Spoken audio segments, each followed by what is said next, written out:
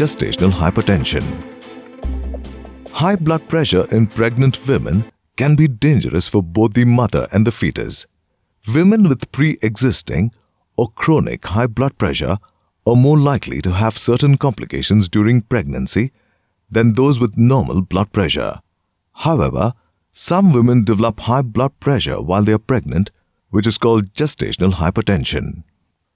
Now, hypertension and pregnancy, are they associated or not? Yes, it is true. People do get hypertension during pregnancy, which is normally called as gestational hypertension. Normally, patients present with preeclampsia or eclampsia.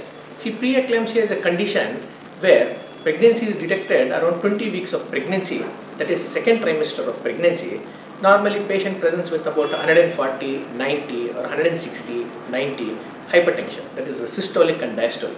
At this time, normally when patient comes for a regular follow-up, we see that they are put on treatment, that is basically salt restriction, exercise, regular walk, sometimes pranayama. With this and diet control, the BP can be come down. Or else, normally we put on certain antihypertensive drugs so that the BP will come down.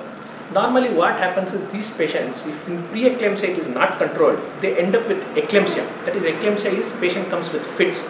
Normally at that particular time, saving the baby or the mother is more important, where the decision will be taken more to save the mother than the baby.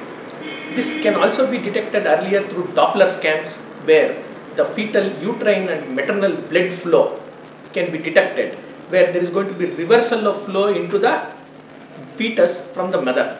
So what exactly happens in BP is the flow into the kidneys or through the maternal and fetal barrier is reduced.